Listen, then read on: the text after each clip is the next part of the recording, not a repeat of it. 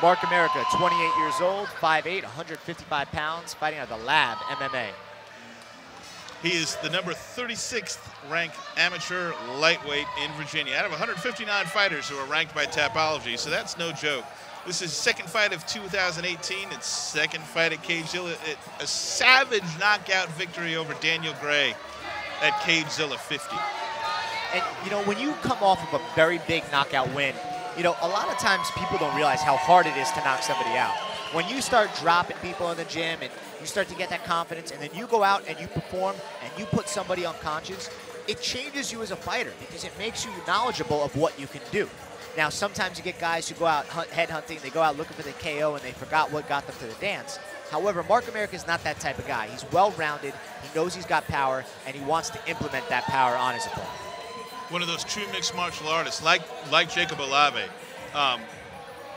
You know, guys who come up just seeing the whole package, seeing the whole sport. I mean, I don't know, I watched UFC 1 live, and you're rooting for the kickboxer, or you're rooting for, you know, UFC 2, I think it was Fred Eddish, was a pure karate stylist. Yeah. You know, you're rooting for styles. Styles have gone away. Bruce Lee would love this. It's a very complete sport. A very complete sport. And oh, by the way, if you don't have cardio, nothing else is going to work.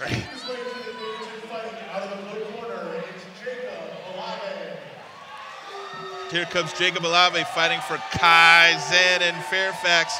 He's recently moved to Florida, training with Hard Knocks down there with guys like Henry Hoof and Kamaru Usman and Michael Chandler, like killers down there. His brother is a pro fighter, Alexander Olave, so he's got pedigree. He's 7-4, so he's experienced. Told me he'd like to keep this fight standing if he can. We shall see. I mean, like you said, standing against a guy like Marc America, maybe not the best idea. But his footwork and his movement, you know, he really good. He recognizes that as a pro, he'll probably, you know, as a pro be at 145. But here we are going for the belt at 155 pounds. 3 5-minute rounds. Beat Jurka Nemechek a few months ago or a few weeks ago rather, right here. And there's that number. Oh, look, the numbers have switched. I guess people are listening to have come in. You think they're voting live? That's fantastic. You know what? I would still have this probably a dead even 50-50 because this is a tough one to call. You know, the only thing I'll tell you is that Marc America has given up a lot of experience in the cage to Jacob Olave. The difference between 4 fights and 11 fights is huge, both from a wins and loss perspective. And it's going to be interesting to see how Jacob responds. Because, you know, having that many fights, you've seen other people similar to Marc America, whereas Marc America might not have seen other people as good or anybody like Jacob Olave. Anybody like Jacob Olave, exactly. Yeah, that clash, you know, and that's, you know, let's look at it. Jacob Olave just made a big move, moving to Florida to train at a gym like Hard Knocks. And listen, when you get to a big gym like that, you're not the next big thing, you know? Yeah. You're another sort of toy to be thrown to all the big cats that already live in that gym. But, you know, there's something about working with guys like that that puts you in such a confident and well-prepared mindset. Iron sharpens iron. Does it ever. Does it ever. We'll throw it up to Chris. Yeah, let's go up to Chris.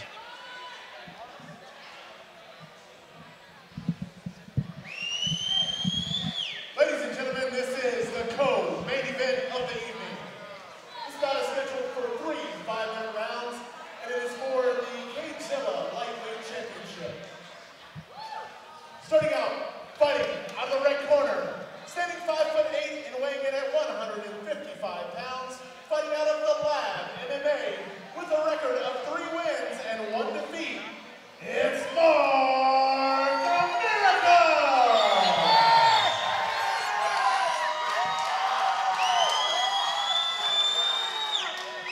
And his opponent, fighting out of the blue corner, standing 5'10" and weighing in at 155 pounds, fighting out of Kaizen MMA with a record of 6 wins and 3 defeats. It's Jacob Olave!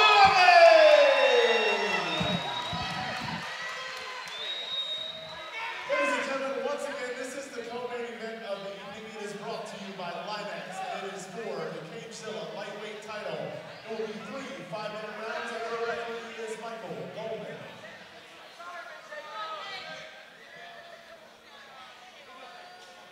Michael Goldman explaining the rules. This is a title fight, 3 5-minute rounds. And here we go. This is one of about 6 fights we thought could be fight of the night tonight. We were right about all of them. Different approach from Jacob. I've actually seen him keep his hands a little higher. More of a boxing stance, but focusing on in and out, moving in and out. Just in these short few seconds here. But would you say in and out, straight back in and out, or circling? well, he's taking angles, but he's coming in and then he shoots right back out. And both those shots that Marc threw, he didn't stay to block. He just got right out of the way. Look at those hands from Marc America. But really, it was good defense by Jacob also. Yeah. Jacob did a great job there. He rode those shots out, he blocked them, and then he was able to get in. And now he has double underhooks with Marc against the cage. He doesn't quite have a position to really get the takedown, but if he could start to angle off, he could get Marc off balance and then work a trip or just go right for a takedown from there. See, now right now he can twist him actually down. As a fan, oddly enough, a well-educated fan just said, as Marc turned his body, Jacob could then twist him back down, and that actually takes away the leverage because you're going against your spine. Exactly. And that's what's going to bring you down. Look at that. Big shot landed there from Jacob. Now Jacob's putting pressure on him.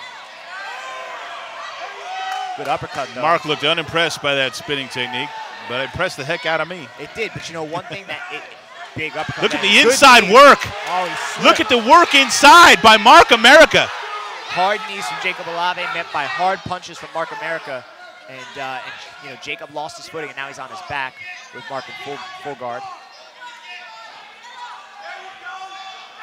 You know, we say it all the time, but those logos out in the middle of the ring get a little bit slippery later on in the evening when it's got sweat, all that stuff on it. Other stuff. Although, you know, Olave's doing a good job of keeping him extended, and now he works his way back up to the feet again with that another elbow spinning elbow. Wow. Good, but look at good movement. Good movement from Jacob Olave. I was a little surprised America let him up so easily. Yeah, you know, he must have felt something that he didn't like. Yeah. Good body shot in the right hand there to follow. Oh, wow. Nice knee. Olave saw America sort of lowering his head. Followed a punch with a knee, lots of other knees. America doing a great job of defending. Now, Olave's going to get this takedown here. Has him scooped. Good defense from America, but Olave's just going to suck him right in right here. So, Charles, we were talking to Jacob right before the fights this evening. He said he's been training down in Florida. I got to tell you, his intensity level has turned up to about 10 right now. This is the most aggressive Jacob Olave we've seen, I think. Yeah, there's a lot of violence coming out of Jacob Olave, and there's just a lot of power, too. It's just it's a repetitive power that's a lot to deal with. But now let's see, you know, he needs to kind of posture up a little bit. He needs to make some shots count a little bit more. He's got to just take, actually, he's setting up the arm there. Unfortunately, the cage is blocking it, so he wouldn't be able to go for the submission. But he's in a dominant position with 2 minutes left. He wants to hold him here, angle off, and start landing some hard shots. He actually has his brother right now whispering in his ear, telling him exactly what to do. Alex Olave, also a CageZilla veteran. Yep. Marc did a great job of getting him up there, just powering through. And now he's landing shots. Very back and forth contest from both guys.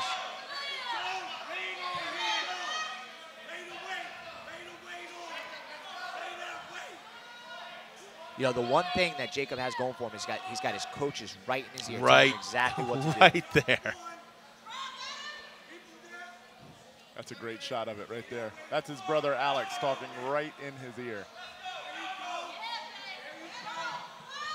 Now Marc's using his forearm to hold him down. Alex is going to try to wall walk back, look for him to push some effort into the cage and start to stand up. Lots of pressure from Marc America, though. Yeah, it's making it very difficult for him to get those hips free and start to move. You're going to see it right here. Now he's got the underhook. He's just got to get that leg clear, just like he did right there. Now it's up to him. Marc's got to be careful not to throw the knee. He's looking for it, but if he throws the knee... he was waiting for the moment to throw it. Exactly, but Jacob never gave it to him, and now he's able to get back to his feet. And Michael Dolman was communicating the whole time with his fighter, saying, "Well, you can't throw that knee yet." He saw what we saw, and now they're back to the feet in the center with 20 seconds left. Oh, nice knee. Big elbow. Big right elbow. on the inside. Another big elbow from Olave. And a return shot from Marc. Marc taking some deep breaths. Great first round. Excellent for both guys. And that's so savvy, to be in that position and know that he can kind of reposition the mouthpiece and suck some air into his lungs. Yeah. I mean, he was taking some big breaths. But the subtleties that these amateurs are grasping from a very advanced game continue to blow my mind. But that's evident when you have, when you come from a high-level gym and you have guys who've done it before. They start to impart those tricks on it. It's like when you beat a video game and you tell your younger brother or your buddy a couple of things to do, and then they finish it in half the time. Yeah, it's the same thing. Left, right. Yeah, see, you start giving them the cheat codes, right? You start telling them all these small things that they'll pick up on and that they'll use that people wouldn't expect to use, right? And that's how you transfer the experience over. That's how the knowledge passes. How the knowledge passes. And when you have a look at these exchanges in a replay from very violent. Going for GoSport.com. clinches, Yes. Ending up on your back, getting back up to the feet, hard striking. Oh. I mean, when Jacob comes forward, you really have a lot to deal with. Yep. You have a lot to deal with.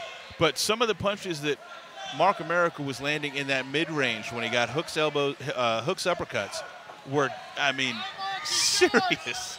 Yeah, they were devastating. I mean, Marc is a gamer, and I think he's really learning a lot about himself right now with a guy of Jacob's caliber. I mean, he's hanging right in there, and it's a back and forth fight. Good shot there. That's the second time he's landed that kick to a right hand, but excellent movement from Jacob to get out of the way of the Superman punch. That was a big leg kick.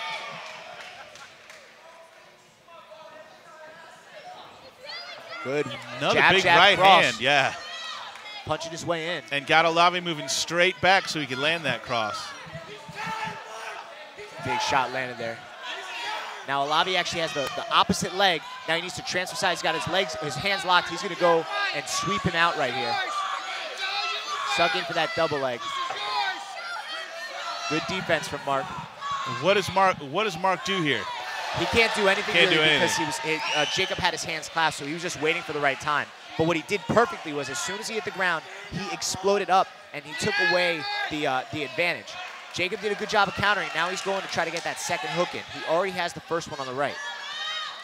Jay, you were talking about the subtleties earlier. Did you just see Marc pick his mouthpiece up off the mat and put it back in his mouth while he's got Jacob on his back? I mean, while he's defending a rear naked choke.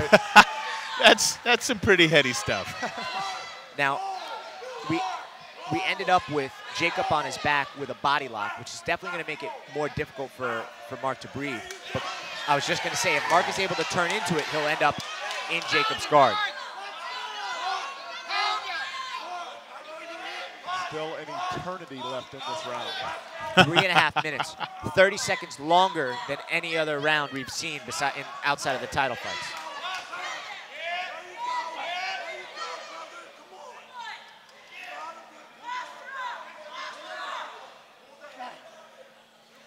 The fighters are directly in front of our broadcast position. Again, no better seat in the game than we have right here, fellas. And Marc's doing a good job of keeping his hands on Jacob's biceps, which prevents him from being able to move. And he's landing some hard shots here. Oh, referee Michael Dolman asked for work out of the fighters, and he got it. Good elbows from the bottom from Jacob Olave, and then Marc responds with elbows of his own. There's not a whole lot of downtime in this fight, guys. They are very active. active. Oh, big elbow as Jacob switches sides. Switches sides and catches him. Ref Mike Dalsham was actually saying it caught him on the back. Yeah, it looked like it did. And now Mike is giving it back. Big shot landed there from Mike. That second one hurt him.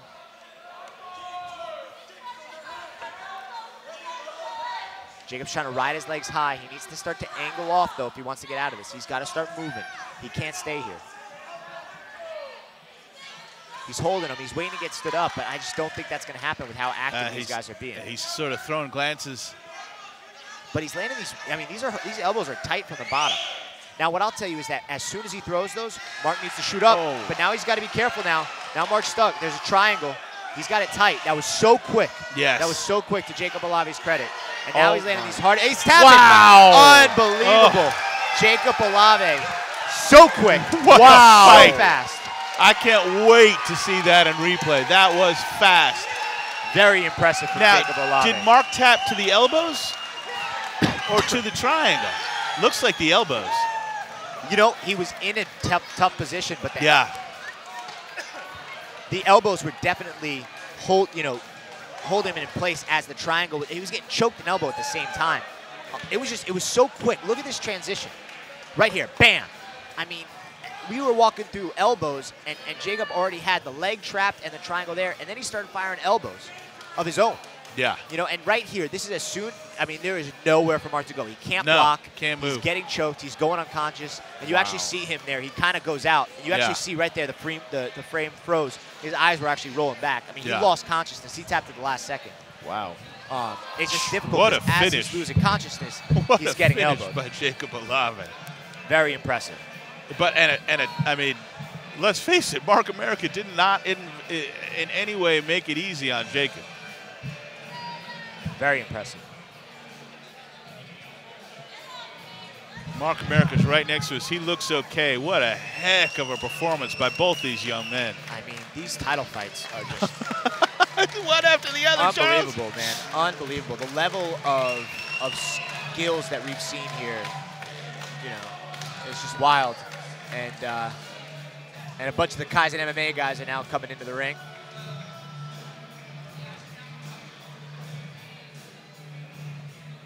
A back and forth fight. I mean, you're looking at the replays here, and there was just both guys were going with their striking, their wrestling, everything. They were really doing it all. I mean, very impressive. I mean, like Chris Fuller said, worth the price of admission. Both these title fights, just fantastic. Amateurs. These look like pro fights. Yeah, it's like we've talked about. It's alarming the level of talent we're looking at right now. I am alarmed. Unbelievable. Marc's taking a moment. His coaches are talking to him. Yeah, I think he's okay. I think he's just a little bit upset, and who can blame him after that performance? I mean, what a fight. You know, he's got to feel like at times he was so close. You know, he just couldn't get it done. You know, but perhaps off to. I mean, look, Marc America will be back. He's going to continue to learn, continue to develop, and we're going to see these guys just go to the next level because Jacob Olave is a pro. I mean, his 5th fight, he just fought a guy with 11 fights. Exactly. Has called a stop to the action. 3 minutes and 18 seconds into the second round. For your winner, by tap out, due to triangle choke, and new CageZilla champion, is Jacob Olave!